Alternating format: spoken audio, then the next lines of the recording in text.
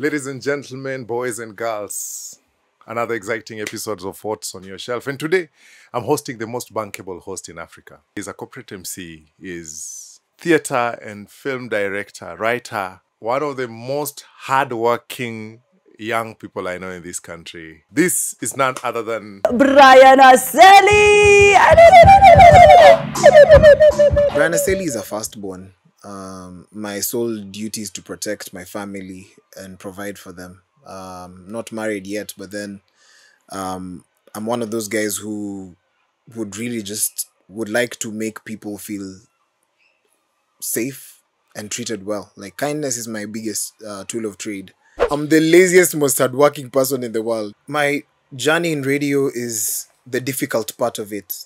My journey on TV is the easiest part of it. My dad identified my talent in speech when I was about 7 years old.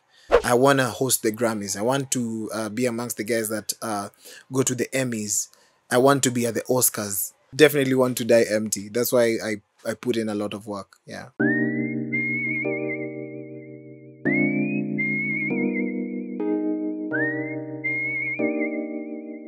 what time do you sleep?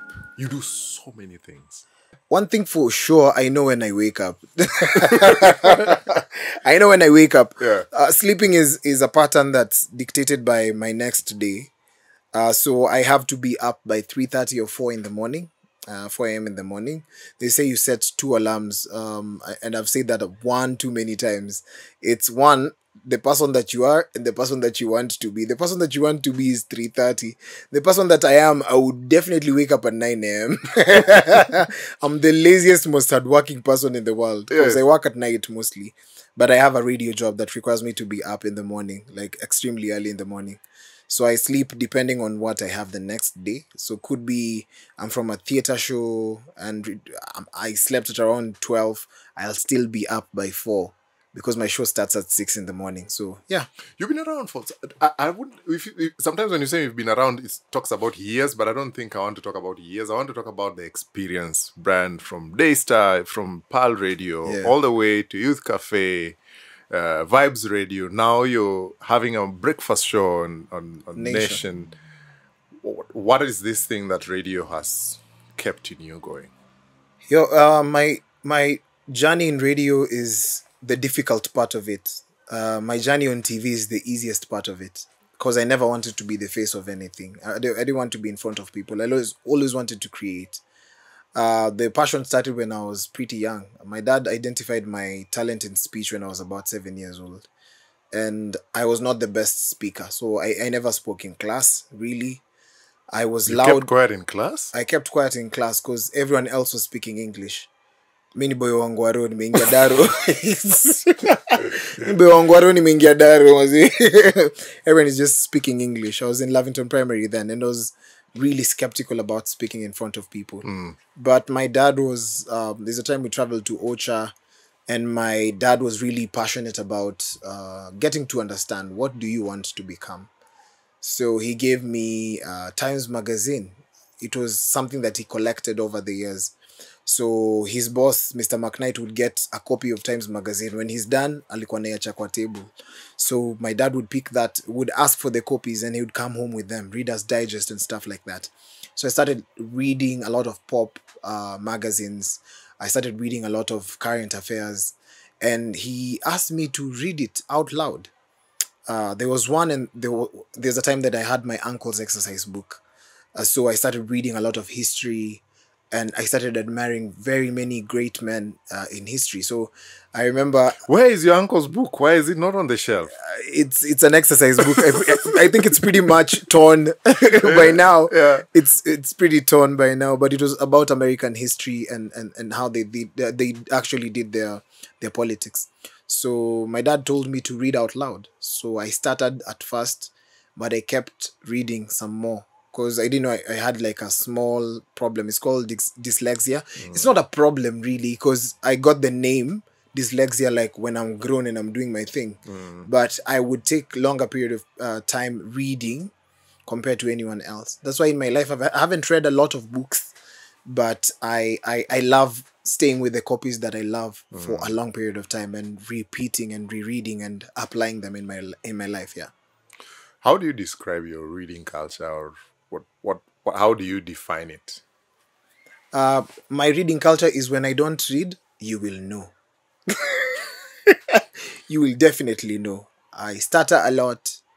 I My reading culture is the books that I read is the rhythm of my speech.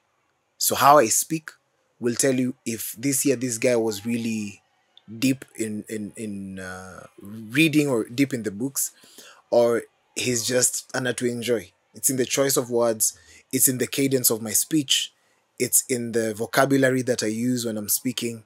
So I'm really fired up right now because you told me to prep. Okay. So books really determine how I speak and how I write. So I don't write enough if I haven't read enough. So I write a lot. Yeah. I'll throw you a supplementary. You know the Yeah. way those exams used to, you Yeah. wake up in the morning and there is a white paper, like Yeah. now, guys, you had leakage. Yeah. So there is a supplementary. Yeah. So I'll do that before Okay, the let's end go. of this Let's interview. go. But just one of the books I think that has struck me in your collection of books is this Bonner Crime by Trevor Noah. Yeah. Tell us about Bonner Crime.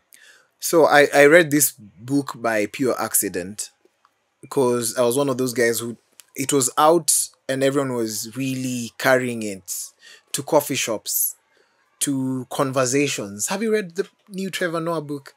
And I was one of those guys who was like, I'm not gonna read that book. So it was more like ridicule from one of my friends. Her name is Viv. And she was at the office and was like, I'll give you my copy just because I want you to read it. Because there was an episode where he was not an episode. There was a chapter he was talking about Fufi, his dog, and how he thought that the dog was dumb. And on talking about Fufi, one of my friends, Viv, was like, so Fufi did this and this and that. I was like, so Trevor assumed that his dog was dumb, but later on discovered that the dog was deaf. So like all these years. And I was like, okay, I don't know what Fufi is or who Fufi is. So is Fufi a guy or a girl? Or so she was really pissed and gave me a copy of her book, Bonner Crime. But later on, I got to realize that it's something that I really needed because it talks about the descriptive nature of how we need to get to understand our fathers and sometimes our cultures. Because Trevor Noah was born in a period where it was all racial and apartheid is top shelf racism, as he describes it, whereby the blacks were not meant to mingle with the whites, and he was born of a culture where the dad is actually Swiss German, and the mom was Patricia, was definitely the blackest woman in Soweto, Yeah. but such a rebel, you know. But it also taught me on how to carry passion. Because he carried a passion that he had for telling stories. I feel like he's one of the greatest storytellers of our time. And I started studying him chapter by chapter, getting to understand where he was born and why it's important to carry that culture of where you were born. Everywhere I go, I don't talk about Kawangware, but definitely that's the hood that gives me an opportunity to interact with the men and women that shaped me. Off my mind, like in Mama Omolo, Baba Omolo, they're the guys who are like calling me Mtangasaji, uko aje? And Maki, I'm like 14, 15 years old. And they would ask me what is happening in news. And I would tie it on to how Trevor grew up in South Africa. And later on, he became the guy who held his passion up until he became one of the grand masters of interviewing. Is there any link between Trevor is one of the best interviewers I watch personally. I've watched The Daily Show for I don't know how long. Yeah. I can almost tell you. That episode, yeah. Yeah. And you also been. I think you.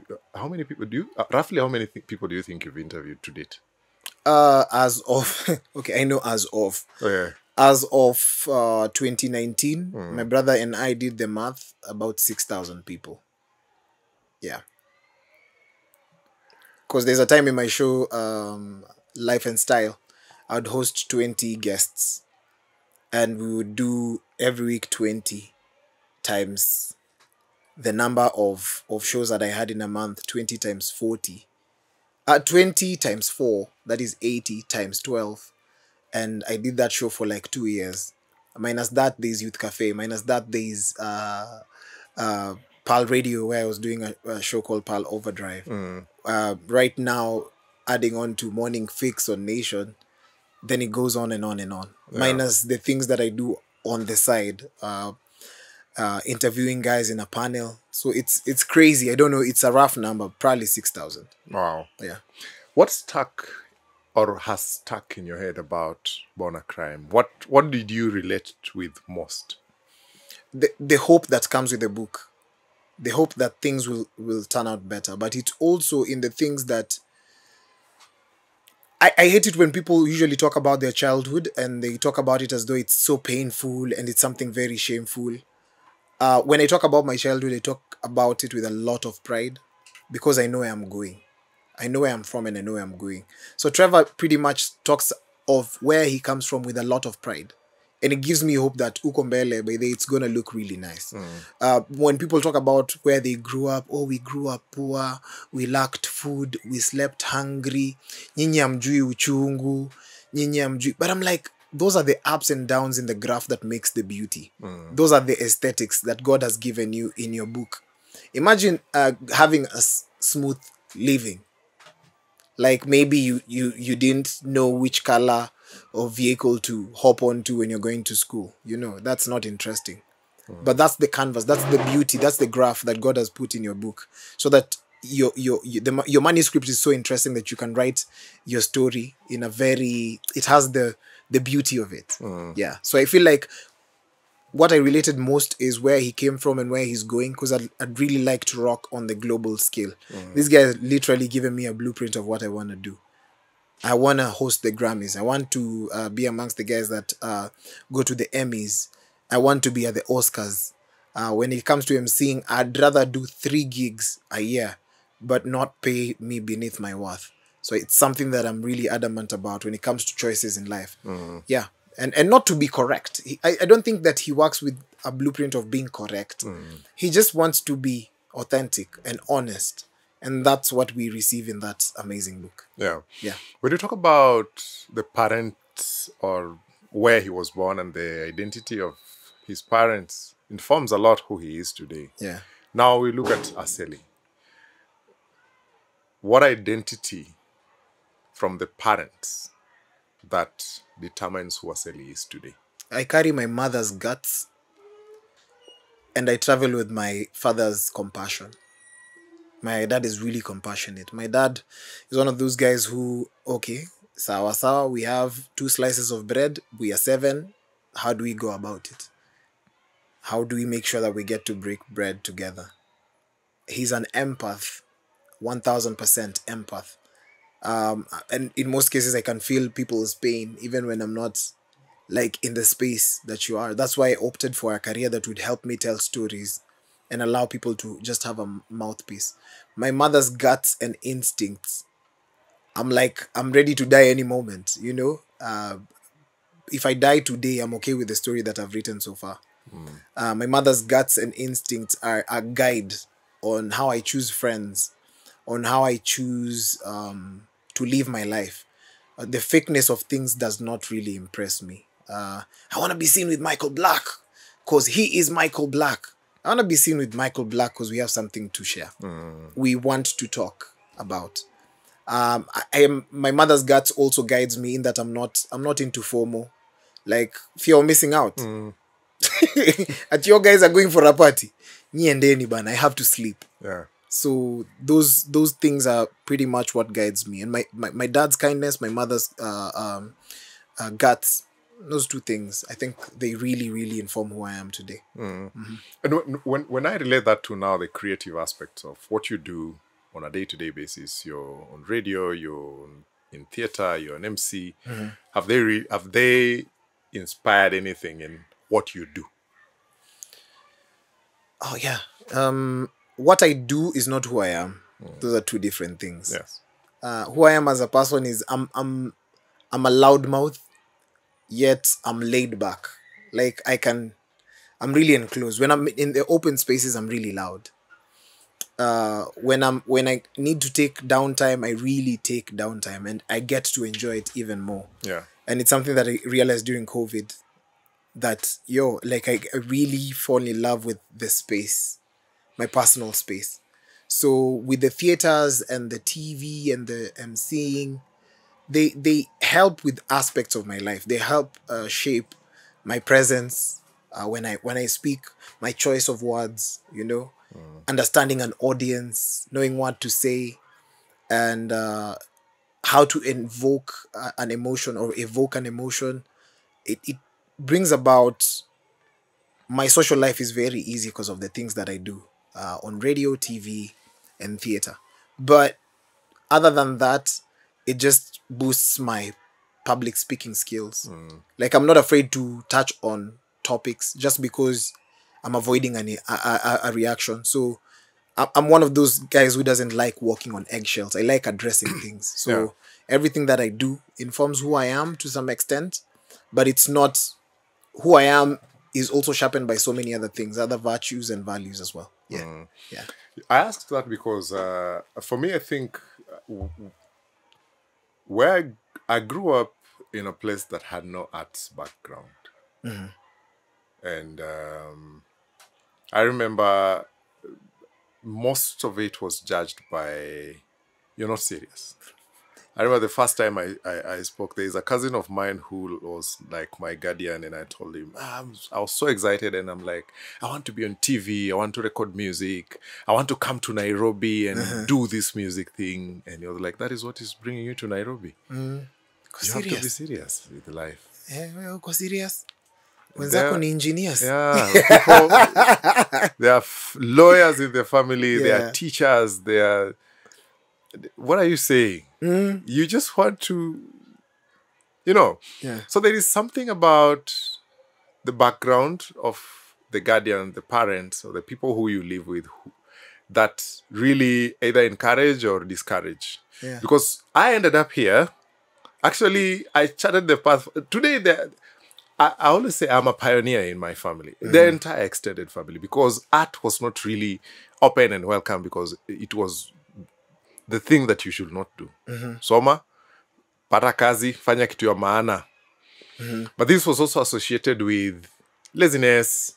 You just want to do drugs. You want to do... It's not serious. It will take you nowhere. Took me a very long way to get here. And today when I look back, a lot of my uncles, my aunts, the people around us, most of them have opened up, and kids are being encouraged. Do art, sing. Some of them, the first time they were seeing my music, I ended up recording and doing a video. They were like, and it's not bad. So I would really want to know from your side, from your experience, because before we started recording, you mentioned that your parents are creatives. They were in the music space. Your mom was in choir. Your dad was recording an album when you were being born. How did that inform? I come from a long line of, we are talented, so that's not news. It's how you break the news. So that's not news. Ati, you can sing. And sawa, my granddad was sharp tenor. Grandma was alto. Sawa, they sing. My dad was a script writer, and he did a lot of plays. And on writing plays, he decided, you know what, let me cast a bunch of people in church. And there were, at that time in Kawangware, he had just landed from Gashie. Huko walikuwa ametoka Gashie. Sasa amekuja, sasa yeye ndio msee kusema, yeye ndio anaandika mistari. But he also paid his school fees through singing. He would train people, and every time they were going for competition, the teacher was like, wacha tu akae mtihani, ndio, like, it's going to be easy for him to stay in class and actually proceed on to the next grade. So that's my dad. Would write music, helped him. He came to Nairobi, and he decided, you know what, I'm going to write it, but for church competitions. And in those days, church competitions were such a big deal. And that's how my dad would write like a bunch of plays with music in it. And one time he decided, you know what, I'm going to do a maneno ya casting kidogo kidogo hivi. Nitafute sopranos, altos, nini.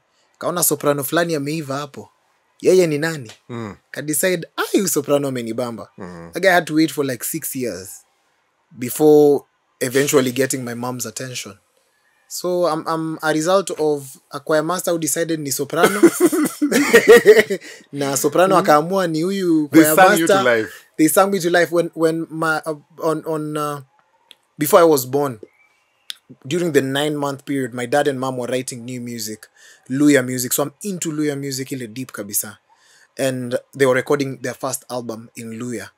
And I remember like a couple of months before it was released, before I was born, the music and I were released almost the same time. Because so sijui mzee alikuwa ni hesabu ama ni by accident, because it was just during almost the same period in time. Yeah.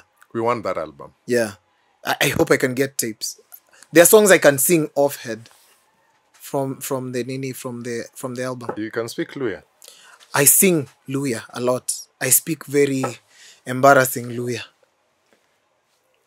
How did that inform who you are? Because that informs the next book that I want to talk about. How does that inform who I am? I always wanted to figure out how my dad just came up with stories and nobody told him about them. And I was like, and then he's telling people what to do. And these grown people are actually doing what my dad is saying. When I was about 7 years, I was in my dad's choir and I developed interest with percussions, the drums. I played it in high school, kidogo too. And I really love drumming. All the time I liked drumming. So I was like watching what my dad would do with these teams. And I was like, I'd like to coordinate the way my dad does. I didn't know it had a professional name called directing. I didn't know that. And when I was in high school is when I met former Senator Kakamega, Cleophas Malala. Is the guy who picked my name from a Noisemakers list. And I was like, I think this guy has talent. Kuja, let's go waste time. It's not really wasting time. It's the reason as to why I travel the world, actually. Because of my confidence and what I built out of it. So, and then we started directing schools when we were in high school. So I'm in Form 2. Na mi pia niko na kashule kangu hapo. Mi na deski wangu tunaandika play. Mwalimu anaenda nayo anawafundisha. Si tunakuja. When he gets paid, we get a little bit of pocket money. So that's I started making money when I was in high school. Tell us about this Cleophas Malala story. Yeah. What happened?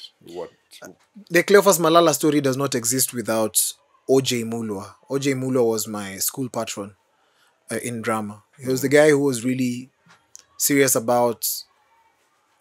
We were called the vijana wenye kitabu imekataa for a long time.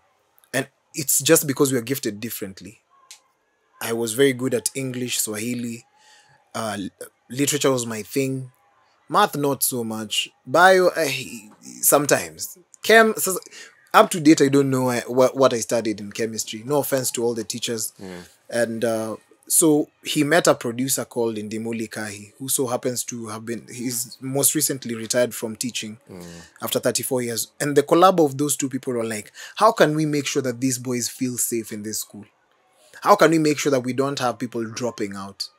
And they were like, okay, sports and arts. So in Vihiga High School, I got an opportunity to meet Mr. OJ Mulwa. And now they started writing plays. But for long, they never had like a very good stage director or script writer. So this 20-year-old comes to school. He had just written an item for, they call it items, like a script for, I think Mukumu Girls at that time. And they had done a narrative. And he came and he was trying to write plays. And he came to our school. Very good story writer. Plump. Came to our school. And he decided, you know what, I'm going to choose a team. On the first time he chose a team, I was not there. But they created a play called Faceless Faces. And that production, up to date, if I get that script, I'm definitely recreating it. Because he did such a piece that changed how the village viewed the school. Because they're like, these Maragolis who are just speaking, I would like to speak to you in an accent, buana. Buana. You know, in like everything that you say buana. In Maragoli is like saying buana. So when you say English, when you speak in English, and they're like, hey, you know, I'm going to class buana. Yeah. So all the time, every time we start a speech, you're like, buana, I'll beat you, buana. Yeah. So it's something that changed the village and how we viewed each other. Because this guy would write some tough English, you know. Luya say difficult English. Dangerous English. That is what he wrote for us. And now it became culture for people to start adopting into a language that sounded a little bit foreign. It was not foreign completely. I'm not saying that the whole school, everyone was speaking like that. But at least the culture around was sponsored by, if you spoke like that, it's okay. Because it's a culture, you know?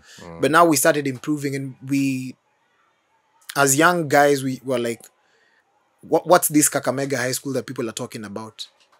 Because Cleophas was like, if you do it like this, you'll be like Kakamega High School. I'm like, who's this Kakamega? We're going to beat them all our lives in high school.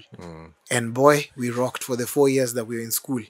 We beat them. There's no time they beat us when it came to plays. They were better speakers, better director. But every time we appeared on stage, they knew that they're going to lose something. Yeah. So that's long story short, we formed a company called Next Level soon after high school with Cleophas, Xavier Nato, Justin Ungwen, and then we just a bunch of creatives. And then this family of guys from high school, from Alliance, from St. George's, from Vihiga High School, gave rise to a bunch of directors who were now sent to high schools. And later on, it gave rise to new actors and now what we call Miller's Production. Yeah. So it's... And we'll talk about Miller's. Yeah. The book that has attracted me is Directing Actors. Tell us about this one, because it's... Yeah. So Directing Actors is a course book. It's how to... It doesn't teach you how not to. It teaches you how to. So my interest with that book is basically when watching actors do it, then what are the right words to say? Now, when it comes to film is quite different from stage. Now, with stage, I can give you an instruction, I can demonstrate. With film, I'd like you to sit, perceive, and now project. Now, the difference between my background and where I would like to go is we were told what to do and we wouldn't question. But with this book, I wanted to just understand the mind of an actor. What are they feeling in that moment? How do I break it down into something called beats? Now, with beats, you can't create a beat without subtexts. Context. What is the context? So I wanted to have the descriptive words of the environment of the actor. And then there's this beat that's the life of an actor. They pledge allegiance to it. And now the subtext, the immediate thing that they're supposed to do and how they're supposed to respond to it. And I was so moved by it. It's something that I carry and I flip on the pages all the time, just getting to understand how can I do it? But this time we're just telling an actor, this is what is expected of you, guiding them and not controlling them. That's what I'd like to do with actors. That's why this book doesn't actually leave my shelf. Hata sijui niko nimetense juu umeishika. I'm like, you can lose it and then... But that's what I got from that. Yeah. Because with actors, people don't know, or people outside don't know, that any assignment given to an actor becomes their life for some time. That's how you have to de-roll at times and de-characterize. Because your mind does not know when you're lying. It imitates everything. Your mind picks your acting and that story as your reality. That's why we have method actors. The different styles. How do you know that this actor is a method actor? How do you guide them? And getting to understand that there's actors who get into a scene like this and they become that. For example, one of my favorite actors, Daniel Day-Lewis, when he was playing Lincoln, it was one of the longest productions. Even his wife had to call him Lincoln. That's a method actor. They assume the life of the character and what is required of them in the character Bible.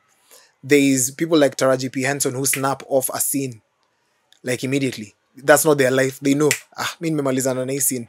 How I knew about it is when I was studying Tyler Perry's work, and he was talking about how Taraji is crying on one scene, and when they are done, she's like, "Nani ameona crisps zangu?" Like, you know. But with people like Jim Carrey, who carry forth the character, and they assume the role, they assume the life, not even the role, they assume the life of the assigned character, then it becomes hard for you to learn such people. You have to understand what to tell them, how to speak to them, and how to guide them into the greater purpose that is the entire production, or rather telling the story. Yeah.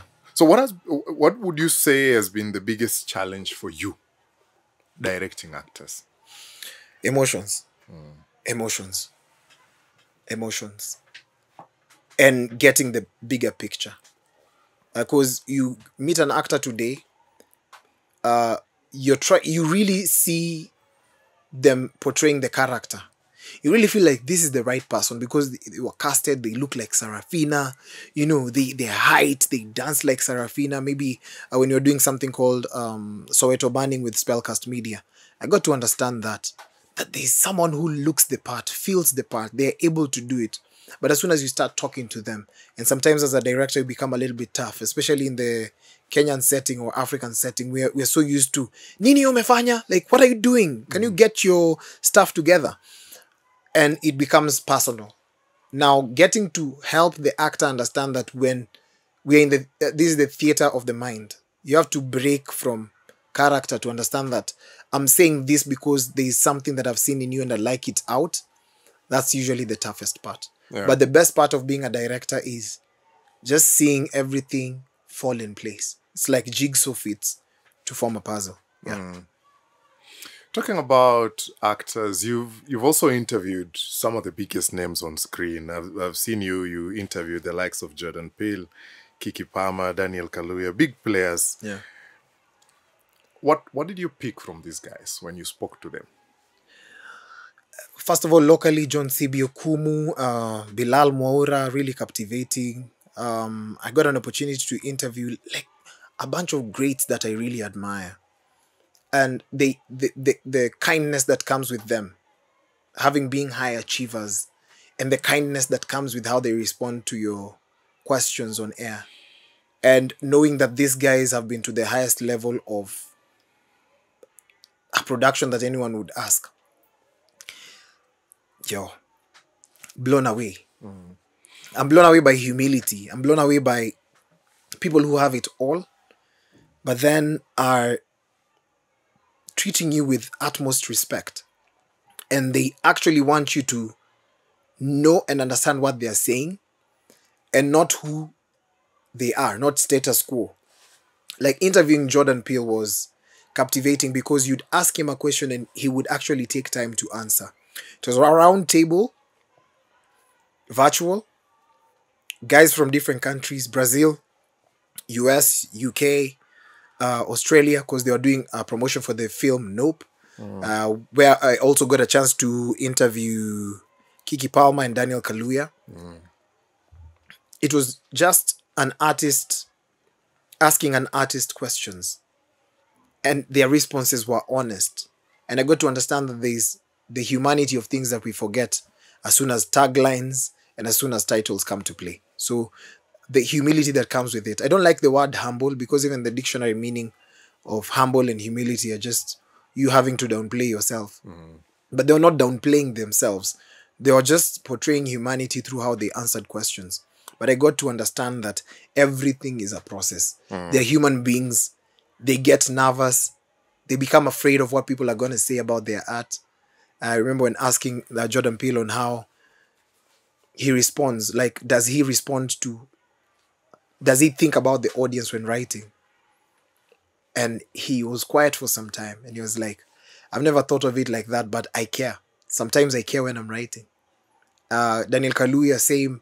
Just giving him props on how the cross-culture of him moving to the UK and how in Uganda people are also receiving him well. Kiki Palmer on how she's just been pushing the narrative of being a black woman who's starting her own production company and just informing people that where you come from is not a matter of weakness. It's not, you can become great. It doesn't matter what people are their perception of you. It's in what sticks inside you for the longest. The fire that stays with you for the longest is what is going to ignite the next big thing. So just interacting with these amazing people taught me that everyone is work in progress. Even they don't know what they're going to become. Yeah. One of your previous productions, the one you worked on recently, has had 8 nominations on the Kenya Theatre Awards, Jaboya. Tell us about Jaboya and and what has it gotten you to at this stage of your life? Jaboya is captivating. 9 nominations in. Didn't do it for the nominations for the Kenya Theatre Awards nominations. We did it because we were passionate about telling stories. I'm passionate about music. I did the music in there. Also, big props to my youngest brother Andrew, who did most of the music. But I just came to rubber stamp and say, okay, this one is nice, this one is good. But song choice and arrangements, he pretty much did that. But it was a concept that we got from a guy called Emmanuel Chindia, who is now accredited as the writer, but I did most of the writing. He came with a story. He's like, hey, bro, there's this story about... So at Miller's, they usually do rotational writing. It's not one writer for life. It's this time round, we're going to give it to Michael, figure it out, write something for us. Then you'll audition, then you'll cast and stuff like that. So one thing that really captivated me was they gave Chindi an opportunity to write and my younger brother Mike Ndeda to be the director. And at first everyone was like, we don't think it's a good story. But it was a story set in Luoland, Homa Bay, where the culture is very simple, fishing for a living. And then I don't have money. I'm a woman. I don't have money to give you, the fisherman. So what do? I have something you don't have. So how about sex? So that's what I have to offer. So are you in it? You're like, yeah, why not? Then now 500 other women are willing to do the same. The fisherman is like, okay, I'm getting sex at the end of the day. And that kind of trade and HIV and AIDS prevalence is something that was really alarming, and we felt like it was going to be really relatable. And so we broke bread together, decided to write and go on this journey. It was crazy because Emmanuel Chindi had traveled to that side of the lakeside, and he saw it firsthand. And now we started reviewing documentaries and going through newspaper articles and getting to understand what's really the pain that's happening. But when we were writing it, we didn't want to portray the pain. We wanted to capture the day in, day out life of these individuals who are innocently doing it. Mom is doing it and we're getting fish, then we'll sell it in the market. So why not? But Jaboya was a story that went full circle. It was defying all odds, where these women sat down. You know what? We've now realized that we can changisha. Whatever money we get from the market, we start a chama. This chama, we buy a boat. And that's exactly what they did. They started buying boats. And in the confusion of men in this stance, the women were able to buy most of the boats. And now they had to hire the men. Meaning we're not giving you sex, we're giving you employment. And we're telling you what to do. So that kind of empowerment is what we're looking at. And I come from a school of thought where there's patriarchy and matriarchy, where in Africa, I don't think it was a problem. Patriarchy, matriarchy, mom doing this, dad doing that. Mom is in charge. Dad is in charge of these roles and how we describe them. It didn't come with the form of oppression that we see today. And that's why when we're writing Jaboya, we're not writing it from a feministic, we are feminists. It was just, we are society. And when this happens, it's the beauty of it all. It's like having a female boss. It takes nothing out of it. My current boss, immediate line manager, is a lady. Her immediate boss is a lady. My overall boss is a lady. And we are well guided. And it doesn't come with a lot of, I'm a chauvinist, I'm not going to listen to what you're saying. No. It comes with, mdosi amesema tufanye kitu fulani, let's do it together. I come from a space where I feel like the agenda that's ongoing about feminism comes with a lot of traits that we need not carry as a society. I mean, women would not want a man to be their worst enemy. Why would you want a man to be your worst enemy? Because a man is 3 times, 4 times more strong physically than you. An 18-year-old compared to a 30-year-old. A 14-year-old compared to an 18-year-old woman. Even in terms of strength, men are more empowered. And that's why I usually say, how about we befriend each other? Strike a balance. And most African countries, most African societies have found a way of striking balance. These are modern things. These are Tao thing to do. I like how your story ended and where you drove it, because I remember in 2013 I did the same. I did a documentary in Nyando now, in this side of Kisumu. And actually, I followed those fishermen, and because for me, I think the first time I had that thing, it looks like a story. Like, no, that can't be happening. And actually, I went and found out. And in fact, there is a fisherman who said, "So, what is the problem with that?" Yeah. And Because that's culture. Yes, and it explained a lot why the HIV prevalence rates were higher. But now, with time, people have spoken about HIV, and I feel like today the HIV is not spoken as much as it's spoken about, or it used to be spoken about. And people seem to never really fear as it was. I read a report the other day that indicated that I think in the last year, young people aged between 16 and 24 had the highest HIV new infection rates. And I got myself questioning. And you've done shows that target especially young people, let me say 18 to 30 years. What is it in us that would speak to that stat that says younger people have the highest infection rate? How I see it from a Brian Aseli perspective is very different from how people see it academically and statistically. How does Brian see it? Growing up, there was authority. A mom and dad, authority. A neighbor, authority. A neighbor would ask you, unaenda wapi? Hautoki kwa nyumba? If you get out of that house, I'm going to tell your dad. There's the fear of God that we had as a society. So, right now, every other next billionaire is a billionaire because of a corrupt system. In that there's no authority. Parents are at work from morning till evening. You see your kid literally in a year, 1 hour a day actively for the year. It means that you're only spending about 365 hours with your kid. But multiply the rest of the percentage that is sleep, maybe for 8 hours, and the rest of the 12 hours, how they break them down, times a year. It means that your child is actually being raised by forces that are not you. The agenda that's being set right now is the agenda of freedom. To me, it's an illusion. Freedom in that you're free to do whatever you want. Nobody should question. That is who you are. But culture should dictate who we are. For there to be a little bit of order. For us to identify as Africans.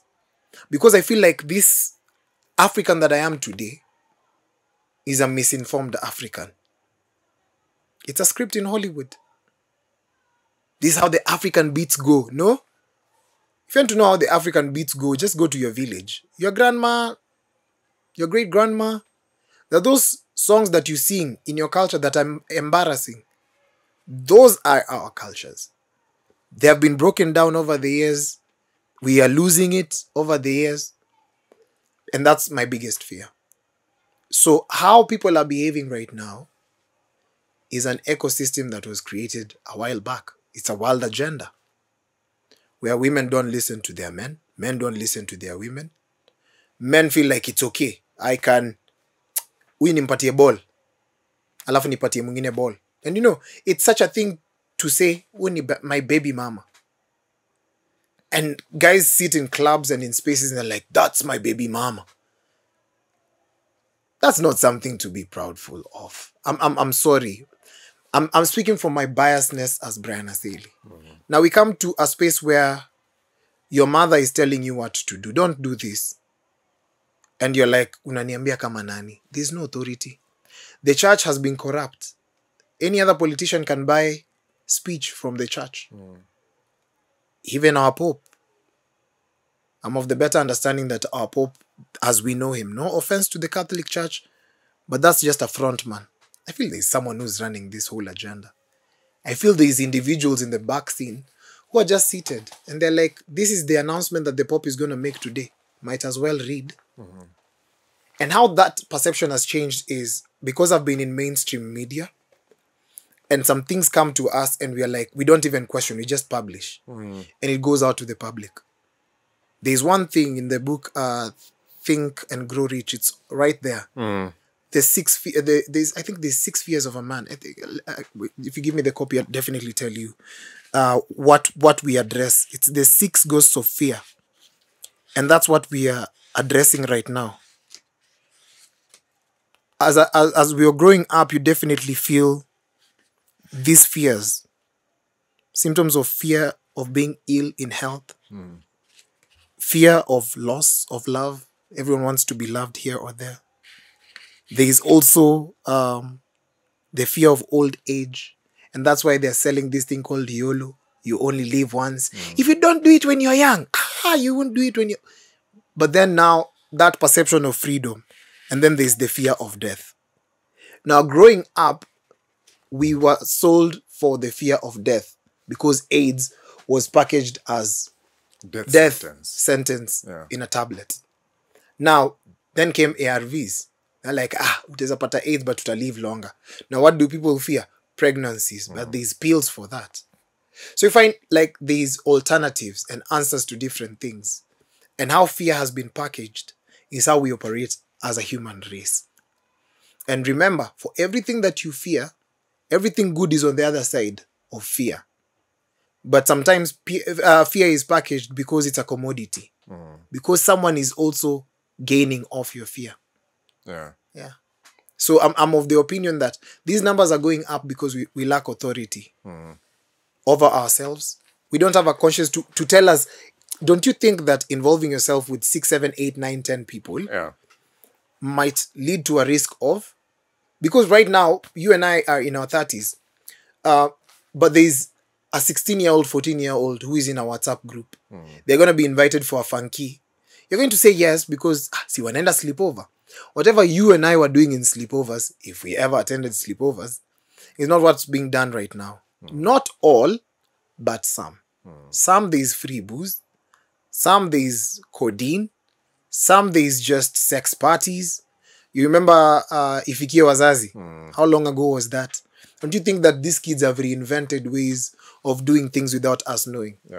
So indulging in sex way too early, lack of sexual health responsibilities, and leaving out the conversation completely, then that's why we have this surge in numbers. We are that generation of parents. I have 2 little girls. 1 5, 1 just turned 1. What's your greatest fear? My greatest fear with them raising these beautiful girls is the kind of a father I can be to them. Because when there are a lot of things that I would wish to avoid from my own childhood, but sometimes I don't want to say I was a bit rebellious, but I disagreed with very many things. And that landed me in trouble most of the time. Today, as a grown-up, I see from a distance why I always feel like that message would have still been passed, but differently. And I think the manner with which the message was delivered elicited a certain reaction from me that maybe if it was delivered differently, I would have looked at it differently. And that is what I always wish I can do. I wouldn't want to be the lion in the home, but I want to be a friend, but a tough friend who these kids can also know that, no, when you cross that line, now you cross that guy's path. And it's not going to go down well. We're growing in a culture where the kids are so informed. There is information, left, right, and center. There are people walking on the roads here with leaflets and that talk about freedom. And the other time was sometime last year, I had some people who were walking with leaflets and giving primary school kids and telling them that you have your rights. Why are you telling? Okay. There is somebody else out there who is teaching your child something. And sometimes it's easier to look at it and say, as a parent, how much time are you spending with your child? But sometimes I feel it for this parent who the cost of life is so high. You have 3, 4, 5 children. You have to take care of them. You have to provide for them. You have to think about where they're going to settle, how are they going to go to school, and things like that. That has pushed so many people to very long working hours. Mm-hmm. And purely out of love, you want to fend for them. You want to take them to good schools. Our generation is trying to do things to our kids that our parents did not do to us. 100%. You see? Yeah. There are places where you look at it and you feel like, are we going too much? Are we allowing too much room for indiscipline? Especially, there are things that were non-negotiable. For me, I think growing up, my dad was called Saddam. Where we used to grow up, my dad was Saddam. Grew up in the era of Saddam Hussein. And my dad, even the neighbors knew he was Saddam. Yeah. And my dad never tolerated some things in the house, you know? Like when someone walks into the room, Genia Kingia, you're supposed to be out of the room. Yes. Because there's nothing to discuss. Nowadays, I see kids sitting with their parents, wanachangia, you know. My dad was not even Saddam only in the house. Yeah. My dad was Saddam outside even the house. Is that dude, he would find us in doing something wrong. Yeah. He would not just pick his child. No. Everybody in that crew will get. Bas. And that's how we are raised as a community. We don't have that. But I think our generation of parents are the ones who've broken that. And it's my child, it's my space, it's my people. Yeah. But it's because we think that everything that came with our parents was associated with pain and struggle and not better. There are lessons from my dad and mom that I'll definitely pick. I will tell my child what to do. I'm sorry to say so. I'll tell them what to do. I will teach them how to do it.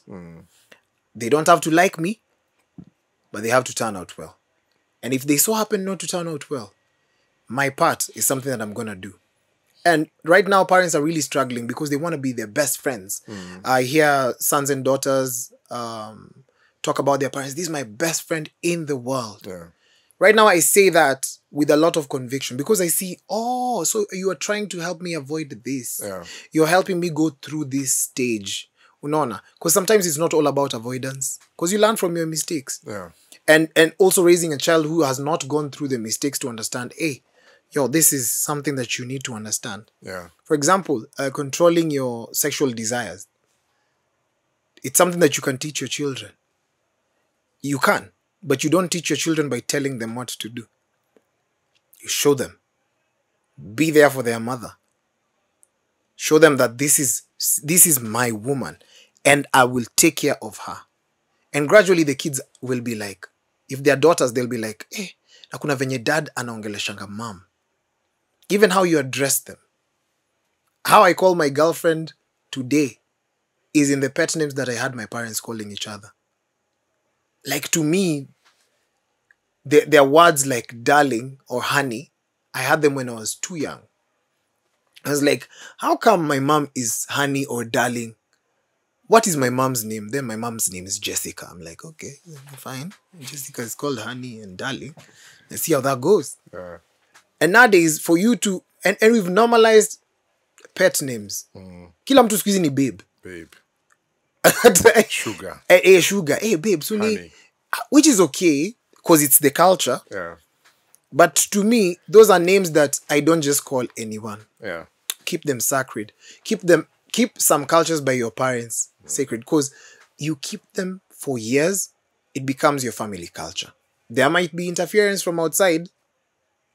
There might be choices that your kids will make. But just do your part. Because if you do your part and I do my part, we won't have incidences of what's going on right now. We'll be having conversations on how our ladies will be telling outrightly the men, this is how I'd like you to treat me. Yeah. And it's not only going to be about money. Because women go where there is stability. It so happens that modern day, stability comes with you having money. Yeah. And that's how they feel protected and cared for, you know? So there's a lot that our kids are going to learn from us. And we should carry the culture of telling them, your grandpa taught me this. And it's okay. They're going to say, hizo vitu za kitambo za kina grandpa ndio unataka sisi to... We'll always have that conversation. But how I pray that we get into a space where you and your daughter can really talk to each other, even when she's 18. Even when you are tough. Yeah. And you're like, on your academics, I'm not going to compromise. On how you talk to me and how you address me, that's a you and I thing. This is how I would like to be addressed. Yeah. So it goes on and on and on. Yeah. And on. And on this book, Think and Grow Rich, it's funny that I've heard a couple of people talk about this book, but most of the time people refer to it financially and they talk about. It's funny that you've looked at Fear. the other feeling side of and it's the of last the chapter book. actually. It's the last chapter. It talks about the I think 6 types of fear. 6 ghosts of fear. Ghosts of fear. Yes. Yes. And those address those 6 things, and I think your life will be all good. But there's a lot of things, sexual desire, and how when you're mutating and you're choosing your partner, men don't know that women often choose them. They don't know. Yeah. Women often choose who they're going to be with. It's natural selection. Even in the animal kingdom, women know this one will be the father of my children. Yeah. But this other one will be my husband. You know, those can be 2 things. Eh? Yes. But you're lucky or you're blessed if you're the father And the of husband. her children and also the husband. And also her provider and protector. That's deep. Yeah, so if women choose that, and why we feel like our women we cannot control them now, is because we've always wanted that form of control. We stopped concentrating on the important things. Of the 6 ghosts of fear, which one did you relate with the most and why? Of the 6 ghosts of fear, illness. Death, not really. I told you my dad is one of those people who would sit you around. He does that till date. When I was like 14, 15, I would feel so bad. Leah, where he would just gather us around and he would give us a hymn book, distribute the hymn book, or rather printed out pages, and he would sing for us the song that we will sing when he's dead. And to some people, it will be like, your dad is so toxic. Your dad is so, traumatizing the kids. No, he's telling you that there is a time where I won't be there. And as soon as you're born, you've signed up for that. It's just the when. So the fear of death is something that has been removed off my life for quite some time. So illness is what I fear the most because it kills your capacity to perform at 100%. And everything that I do, I want to do with my strength and might. So of the ghosts, I fear disease most. I fear illness. Me not being in full potential. Imagine having something like brain cancer or skin cancer. Something that eats you up so bad, you're dysfunctional. Imagine having dementia. All these things we've mastered, gone. That's my biggest fear. I used to have the fear of old age, but I'm like, we signed up for it as soon as we were born. You and I have aged together in this podcast. I'm glad we did that. We've just aged together in this podcast. Yes. And with this time Yeah. that we are having, we are in here, fixated in this moment. Yeah. And that's how I dealt with anxiety. Not living in future. It makes you rush towards the future so much, you're not at rest with now. Depression is basically you being in your past and wanting to dwell in the misery of what you would have done better. But you have now, fix now, and tomorrow will be okay. And that's the math, quick math. Life math. And if you're listening to us or watching us, what's your ghost? What is that thing you fear most? What and how are you handling it? Because it's not just about thinking about fear and remaining at that space of fear, but sometimes you have to face the fear. What are you doing about it? Leave a comment. Tell us what you think. Tell us, what are you worried about? And what are you doing about it? But also, have you liked? Have you subscribed? Leave a comment. Share this podcast with your friends. I'm seated with Brian Aseli, one of the most hardworking young people I know. Thank you, man. And in theater, MC, radio host, TV host. Are you going back to TV anytime soon? I'm not sure. Yeah. I'm one guy who allows life to play itself out sometimes. I was in theater for a long time. I stepped out for like 6-7 years Yeah. to just figure out TV and radio. And now I'm back. With TV, I'm now concentrating on radio. I don't know if I'm going to go back. Very soon you're going to be on my podcast. So I don't know tomorrow. Yeah. Today, I'm certainly sure. Okay. Yeah.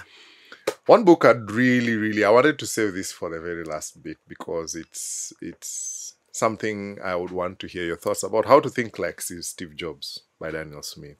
Tell us about this book. Now, I'm captivated by how the writer decided to break it down. Like, you'd read the first part of the book and he has given you the chronological order of the important things in Steve Jobs' career. He starts by when he was born, but he also talks about the years in, year out of some of his challenges. Steve Jobs born, he starts this Apple thing, meets Wozniak actually, who was one of the founders of Apple. They develop something in 76, it's out. They meet in 71, 76, it's one of their first products is out. It's more like a personal computer, but it was huge.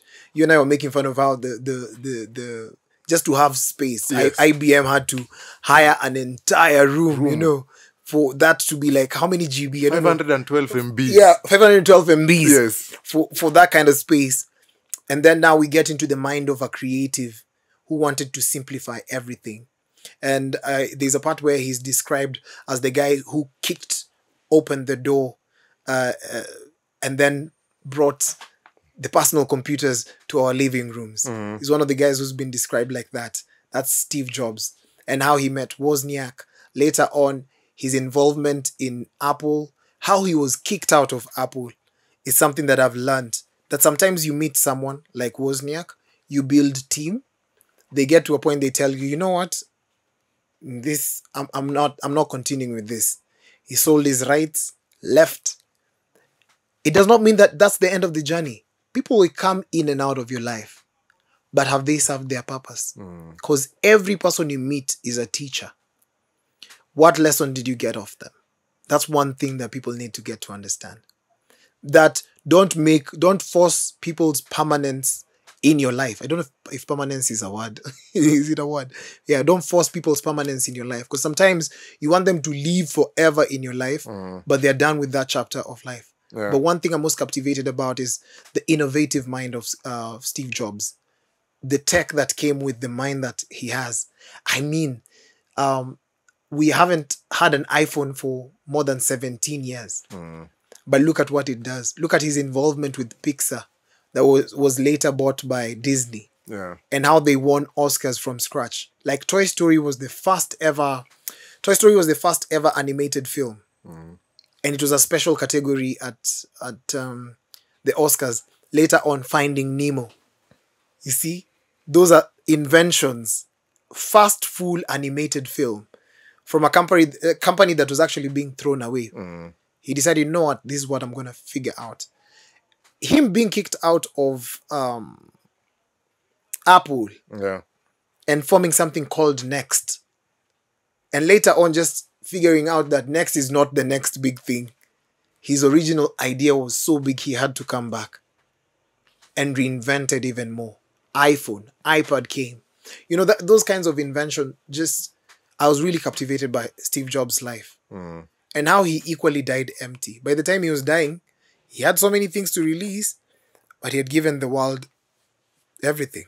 I mean, who takes your alarm, takes your directory, takes your, all these things, puts them in one thing. you know?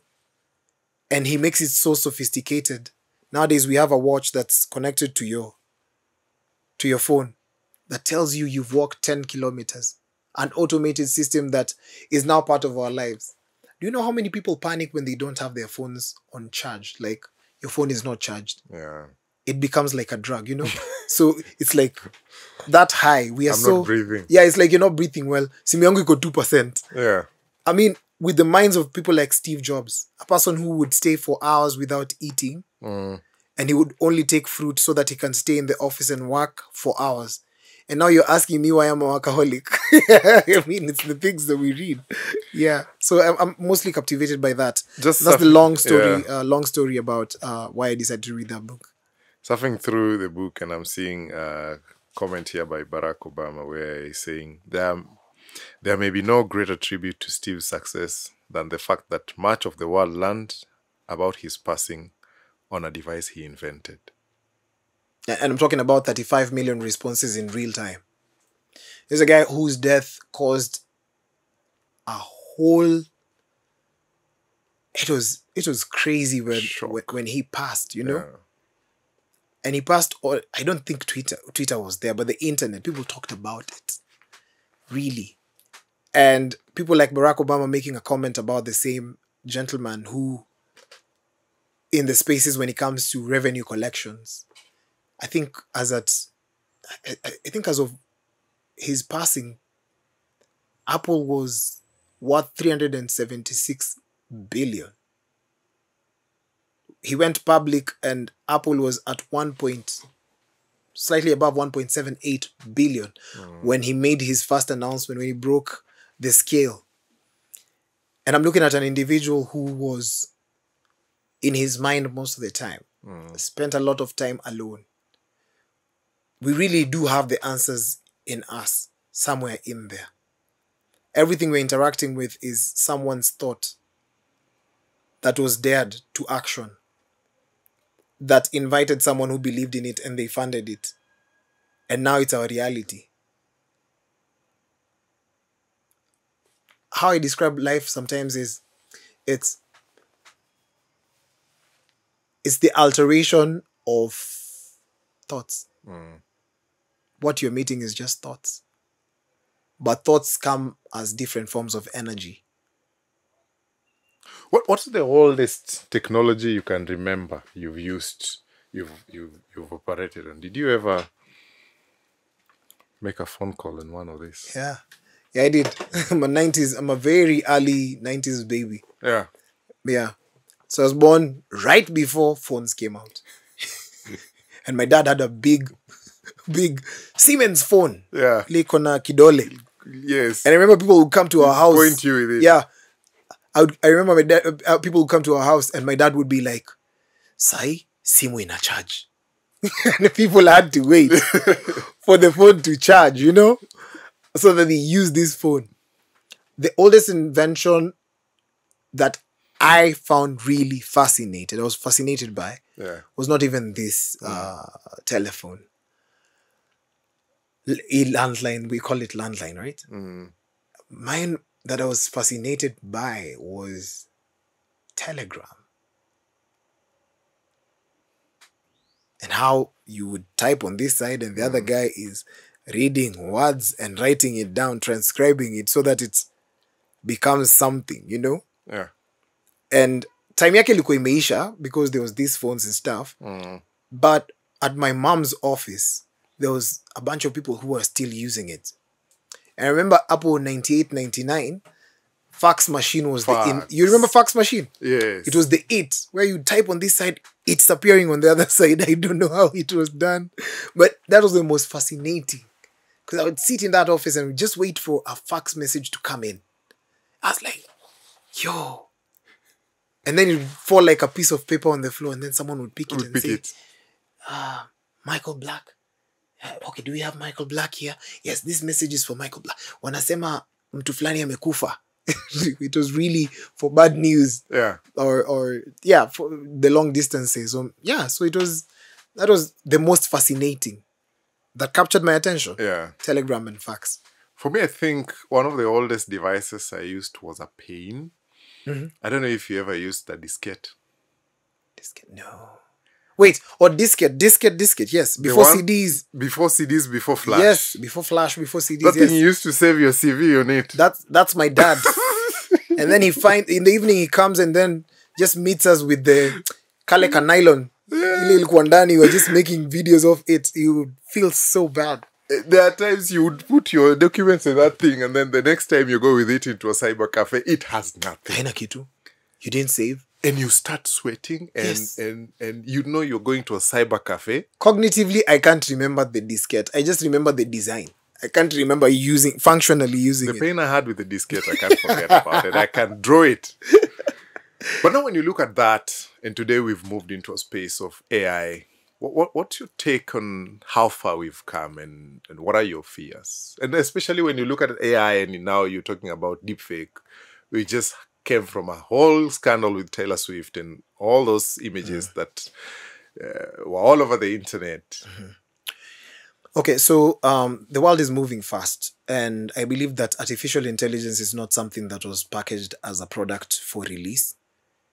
It was the one thing that was not launched. You know, an iPhone was launched. Samsung is launched every other time. Apps are launched and we're given explainers. AI gradually came to us with the maps, the Google Maps, where it would predict traffic, and the automation of things would definitely predict that this road might be having traffic here or there.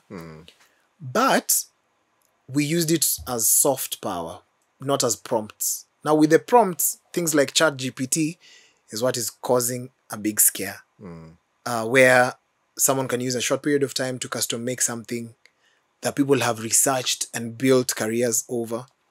The AI that comes with, I can use Drake's voice to sing Mali Safi Chito. You've seen someone doing a prompt like that, where we've seen, you've not stepped in a studio, but you can use a prompt with your photo, with a description of who you are, just giving it a sample. You can create Michael in Johannesburg, and you definitely see the seaside of Johannesburg with the description. If you write in with birds in the background, it'll do that, exactly that. It's in the creation of things that do not exist that people fear the most. We had to travel to the UK for you to be standing in front of the Big Ben. But right now, it's just from a prompt. The things that we fear the most is data protection, because people can use your image to create a whole advertisement without your presence. And AI replicates, it learns from itself. So with that kind of improvement, then nothing can stop it. When it comes to warfare and the automation of things, there are countries that are going to use weaponry on another level. We've seen drones going into a country, terrorizing individuals, dropping bombs by a prompt. You see? So those are things that are coming, but are not regulated. Deepfakes are now being used in the States for campaign, smear attack on individuals. So I fear, for one, there's no rules to the game. If I arrest you today, there's no...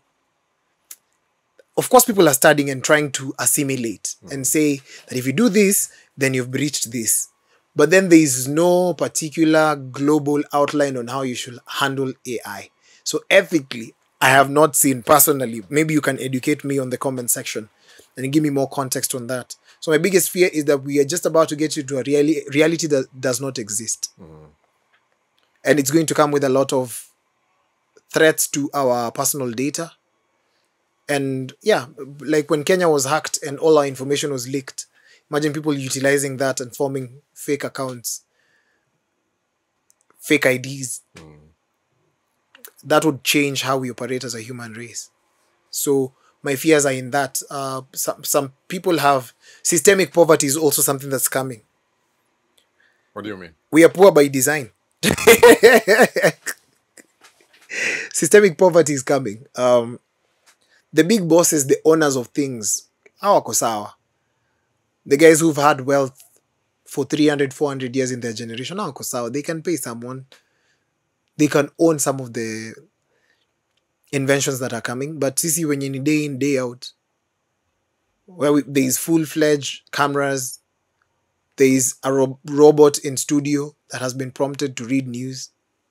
Whether it's propaganda or not, whether it's agenda setting or not, our kids are getting used to watching robots.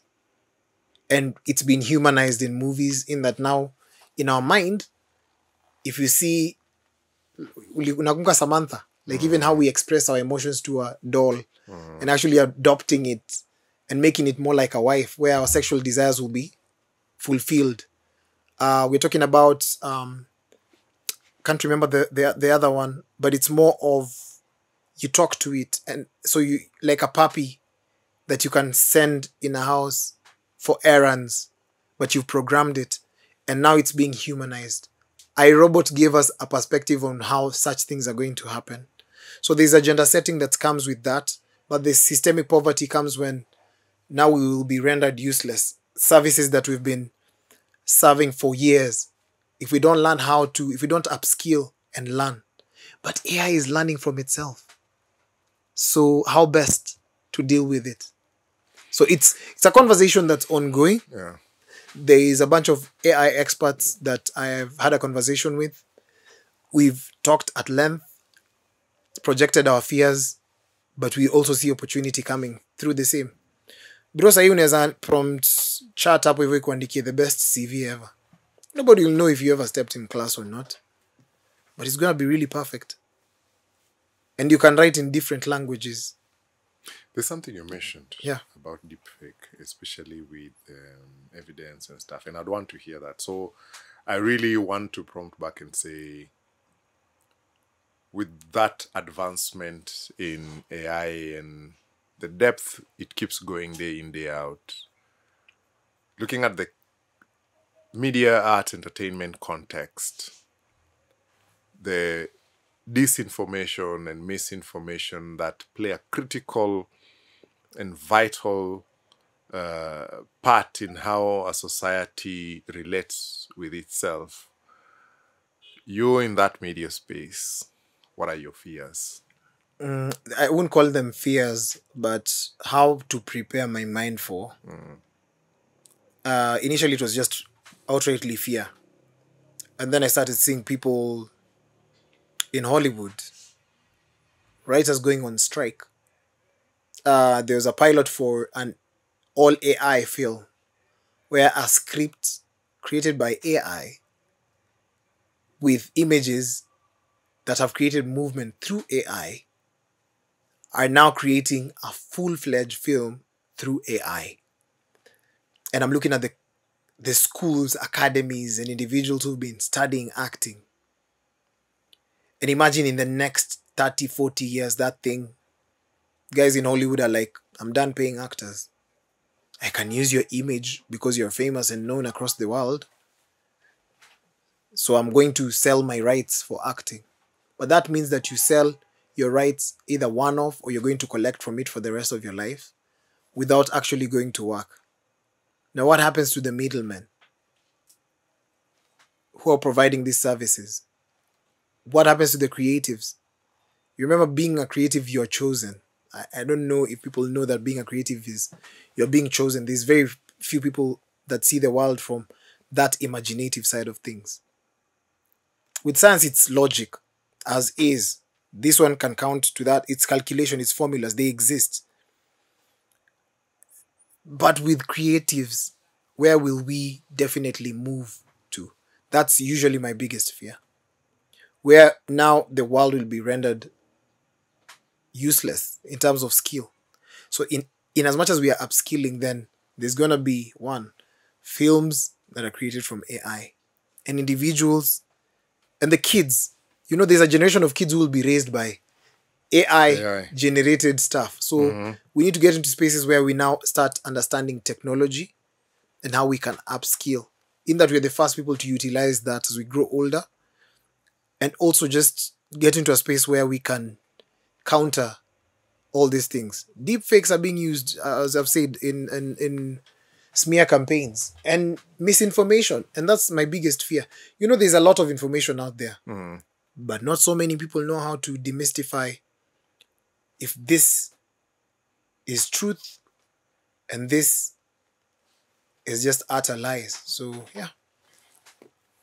Basically that. So I'm yet to read deep about AI. I need to learn a lot of things. But I'm a student of life, so I'm more than willing to get to learn more. Yeah. Brian, I think that conversation on AI is something that is still a mystery to so many people. And I think even the rest of the world, that sometimes when we're back here at home, we almost feel like we are behind. I was at a certain forum in Germany, and the same concerns were being addressed. Was it released too early? And now it's like a cat got out of the box, and everybody's comparing to either get it back or just manage it. Best part is it was released for all. You know, for the first time, chat was released. It was in Africa. It was in Europe. It was everywhere. Yes. It was an equalizer of sorts. Problem is now Africa doesn't have the kind of wellness financially to compete and control the West and tell them that when we're making decisions, you know, they start with best quality UCO and then see we receive whatever. But with chat and some other forms of AI, we received it almost at the same time. So it levelized the playing ground, but then the utilization of it, then that comes to play, where Africa becomes second-class citizen. Yeah. For me, I think it needs to be guided by law. And I think in Kenya, for example, the task is with the Communication Authority. I've seen China, which are one of the biggest users of AI, and Brazil, which is also considered among the first world countries. I've passed laws that are helping those countries manage AI, and I feel like sometimes those conversations, we don't have them enough here. And I'm glad that you've hosted a couple of people on your show who are very hopeful that something good will eventually come out of it. And I feel like there is nothing good that doesn't have a bad side. Yeah. But also maybe just to encourage our people is that let's get into it. Let's study it. As early as now. Yes. As early as now, when everybody's trying to figure it out. Yeah.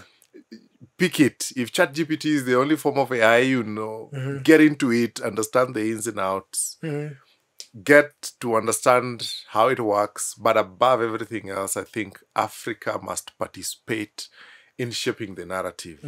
We must tell our stories. We must write enough to ensure that our stories are out there. And I think that is the pretext we must be custodians of our innovations. We must be custodians of our cultures. Of course, Africa has emerging cultures. Even the new African culture of feeling like we love ourselves more, like we want to go back to how it was back in the day. I'm looking at a situation whereby we have the opportunities at hand. Opportunity is we can get to learn about it and utilize it.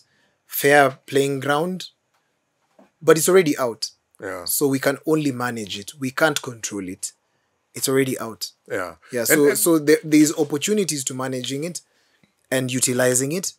The threat is now it could cause harm because there's nobody who has authority over artificial intelligence. Yeah. It's a tool for the masses, you know? Yeah. And I think, Brian, you've spoken so fondly about, and I think I've liked how directly and indirectly your parents have really shaped the Aseli that is seated with us here today. But what is your favorite childhood memory? Man. It's a lot. I was the only child. Sorry to my bros. You guys were not planned for your pure accidents. Best memory was my dad had a shop. And on going to school, I would sit on a crate. So he would strap the crate. It was for bread, basically loaves of bread.